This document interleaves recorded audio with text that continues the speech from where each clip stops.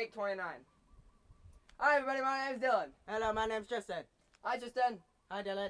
So, today we will be talking about the rock cycle and showing you guys what each of them looks like. Well, what types of them look like. First of all, No.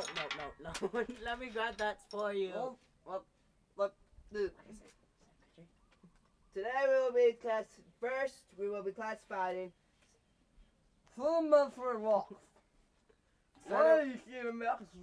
Let me say that for you. Sedimentary rocks are formed by compactation, sedimentation, and requires water to cement pieces together. Our next rock is this big red one that needs to go on a diet. Or metamorphic rock. You have a rock in your mouth. You can't talk properly. Metamorphic rock forms by heat and pressure. There's foliated and non-foliated. This one is non-foliated because it has spots and a few swirls on it, and it's not layered. The next rock, we put that out now, is this dark, boring, dull gray one. This rock is called an igneous rock. Move your character over.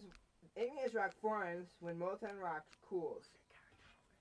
There's intrusive and extrusive. This one is extrusive because it cools on the surface course and it cools fast. And it is microscopic crystals.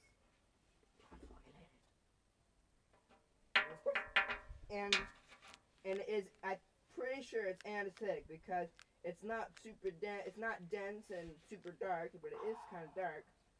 And it's anesthetic. It's in between basaltic and granitic. The sedimentary rocks and metamorphic rocks can both be turned into igneous rocks.